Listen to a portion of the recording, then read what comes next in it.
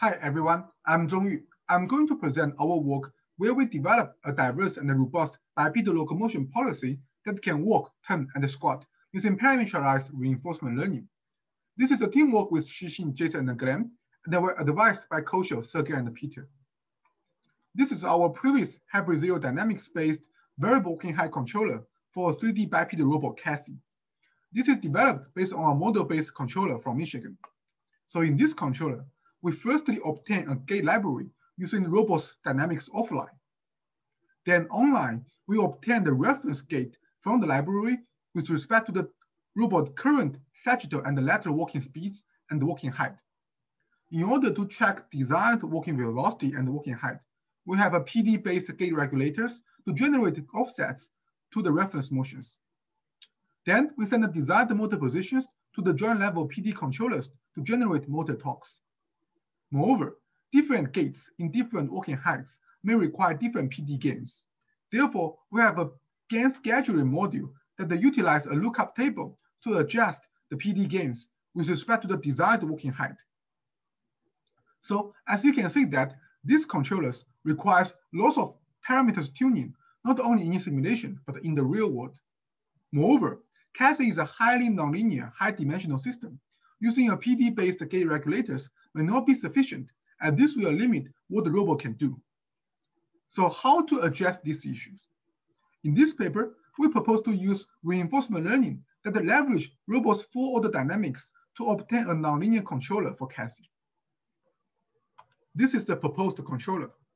This controller is represented by a neural network with two hidden fully connected layers, and each one has 512 hyperbolic tension units.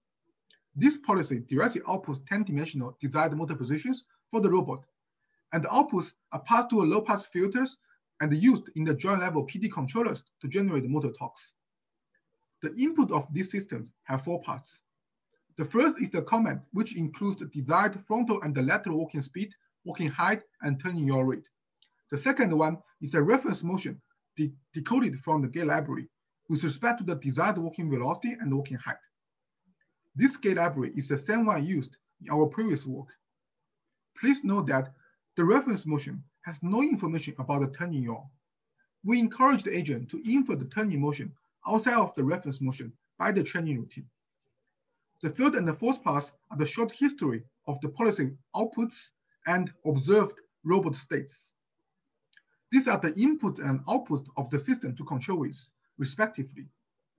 By combining these two inputs, this policy is able to identify the dynamics of the entire system. This is the key for us to do the scene-to-real transfer.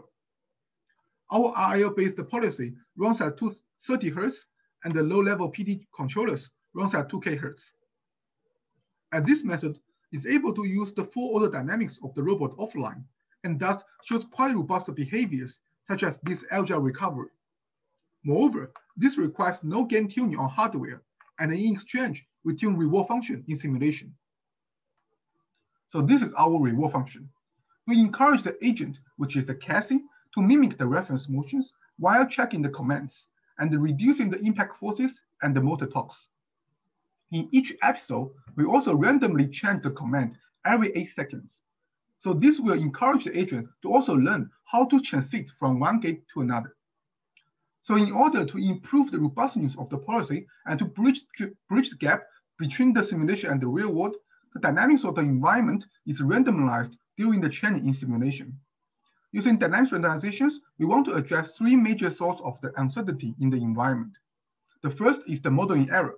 We randomize the link mass center, joint damping ratio, the ground friction ratio in each episode. And we also add sensor noise and simulate the communication delay between the policy and the joint level controllers in each time step. So we train our agent by PPO, where we run policy to generate samples and then feed the value functions. And this is utilized to improve the policy while staying close to the previous one.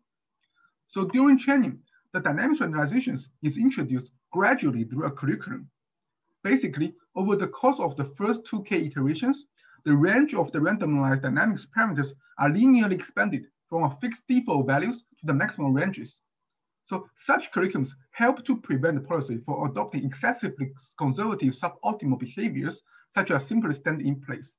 As you can see that the yellow curve is the one with curriculums, and the green curve is the learning curve without curriculums. So the without curriculums, the policy can learn very slow and result in not that good return.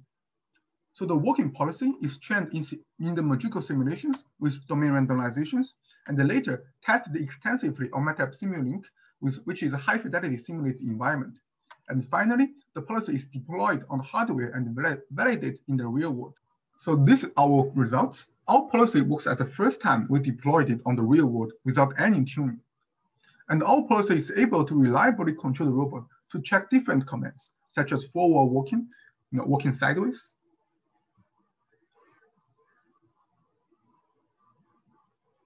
and changing walking height and walking under different walking heights. So in these experiments, there are two malfunctioning motors on the robot. They are the right rotation motors and the right knee motors. They produce larger friction than the left one. But our policy is able to adapt to this because we randomize the joint damping ratio during the training. And they also recover to a normal height. And this is the turning experiments. So you can see that the leash is actually dragging the robot, but the robot can maintain stability. And we also did some outdoor experiments. So here are some fast recovery from a low walking height to a normal height. And walking forwards.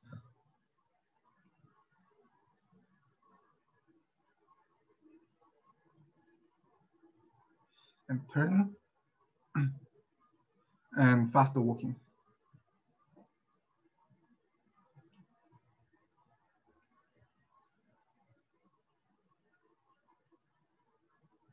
So our policy also shows great robustness under random but persistent perturbations from different directions.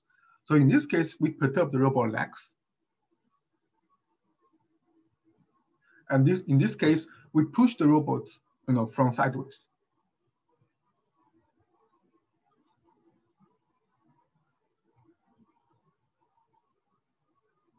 And the policy also shows sophisticated recoveries from sleep when the robot steps on the gantry.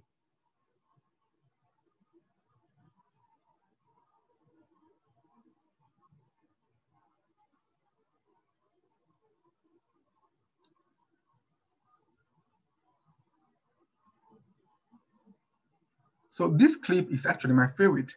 The robot stepped on the gantry at the almost fall down, but the robot utilized the leash which is dragging it to recover. So this is actually very like our human beings when we lose balance and someone besides us give us a hand to help us to recover to the stability.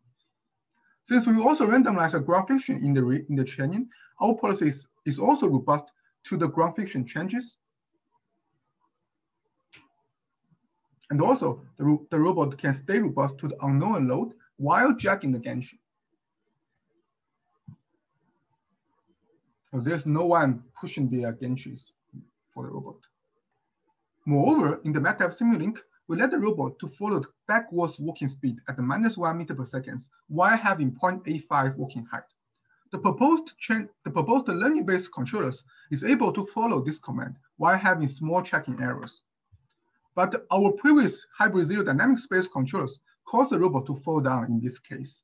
So this is because that the backwards walking is more challenging. So actually, this is only one testing case, and we test entire range of the commands in Simulink. And the yellow point is the feasible commands from RL-based controllers, and the blue one is from the baseline controllers. And our proposed learning-based controller can produce 4 times larger feasible command set than the baseline with better tracking performance, which means that our policy is more powerful and can handle more scenarios. So moreover, as I mentioned, there are 2 malfunctioning motors during our experiments on the RL controllers. So this is how the baseline controller worked properly before. But after the right knee motors produce larger friction than the left one, the same controller with the same gains cannot let the robot to get up because the right leg is weaker than the left one. But using our RL-based controllers, even being deployed on the robot with 2 malfunctioning motors, the robot can succeed in the same scenarios.